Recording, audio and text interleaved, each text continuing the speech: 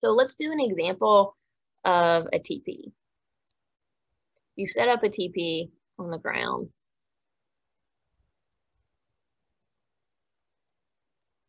So there's this joint at the top where the legs of the TP slide apart. And then they'll slide along the ground. We know there's ground here and it goes all straight. So let's say this end of the TP is fixed, and as this vector moves like that, this one will move and that bottom thing stretches. So we're going to say that the way the TP opens is like this.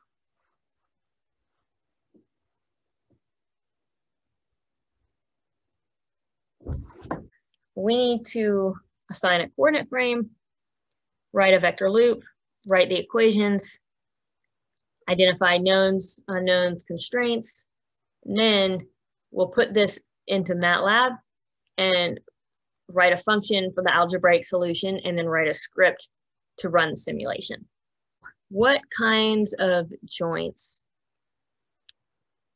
are we going to have? Okay, this one's kind of tricky. So we say there's a revolute down here because the angle of this link changes, and then we put a prismatic joint that's in between these two revolutes to show how they slide apart. If you think about like the angle of the two legs is going to change. They're going to flatten like that. But the bottoms slide apart.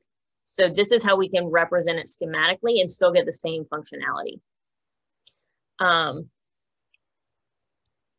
Because if we wanted to go the hard route, we could say that this joint was like a point contact, make it a higher pair so it could slide and roll at the same time, like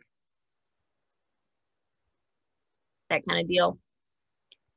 We're not going to do that. We're going to pretend that there's just a prismatic joint in between two revolute joints that's making them slide apart, because it ends up with the same functionality and it's a lot easier for the math. First, assign a coordinate frame. So since this point right here is the fixed point, that's where we'll put our coordinate frame.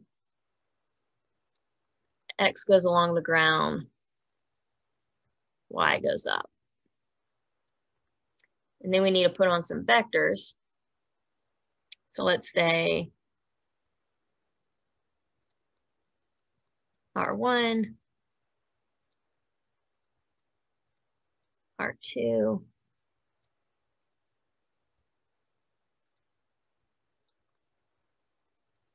R3, and then some angles in here, theta 2, theta 3, just for illustrations. Then we need to write this vector loop. So let's go this way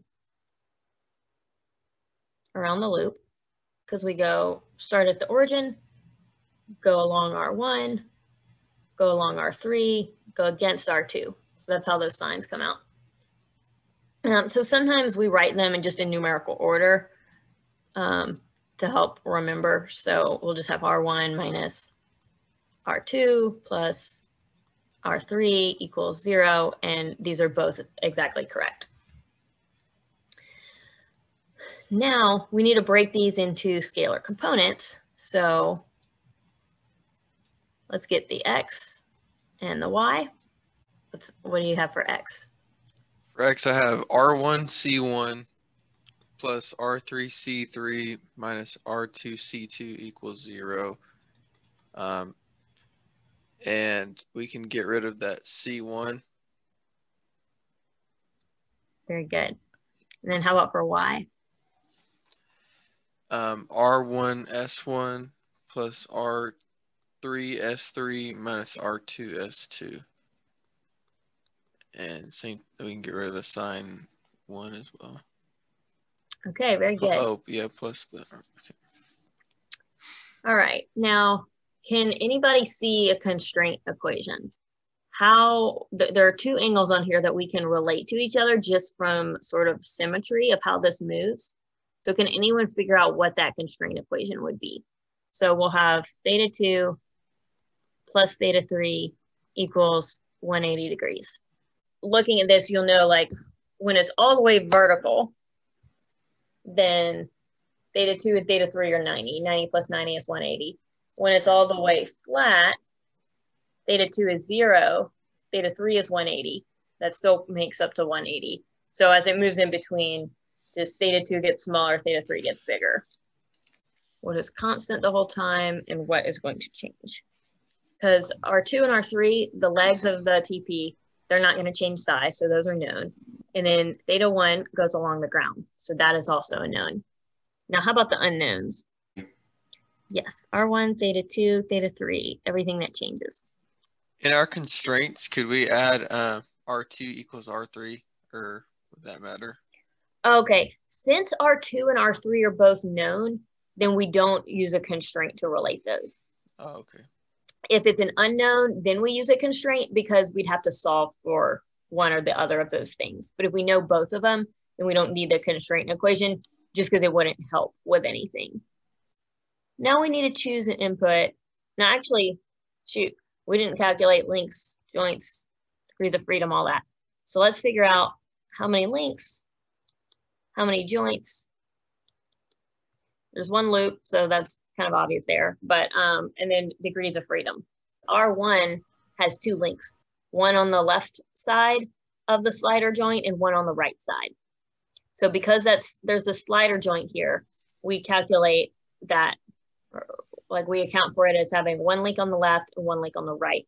Same thing like if it was a cylinder with a piston going in and out, it acts exactly the same as that.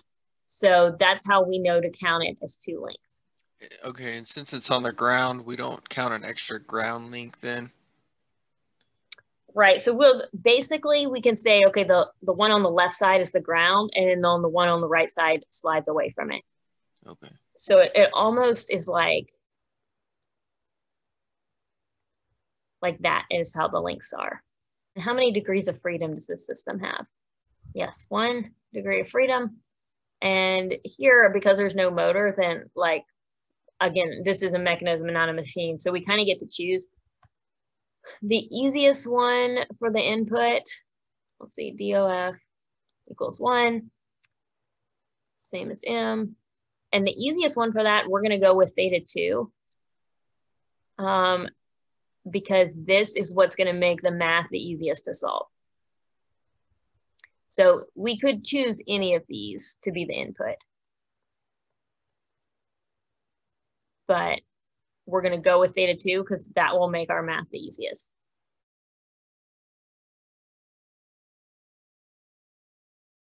So now we need to work out the algebraic solution to these position equations. Our unknowns are going to be R1 and theta 3. So we need to solve out for theta 3 and R1 in terms of everything else. We actually have 3 equations here because we have a constraint, we have an X and a Y. So we'll only end up needing to use 2 of these. Let's see, how could we solve these out?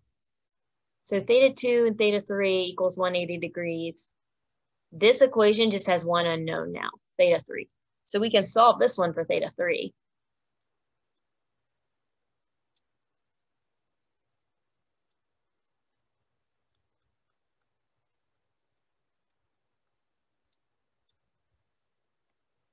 So this will give us one of our unknowns. And then the other unknown is R1. We can get R1 from this X equation.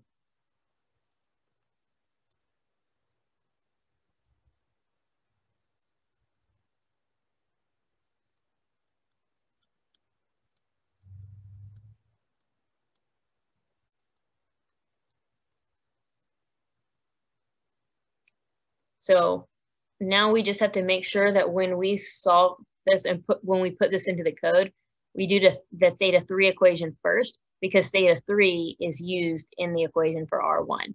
So we have to solve that one first before we can solve for R1. Let's take a 5-minute break and then we'll come back and program this into Matlab.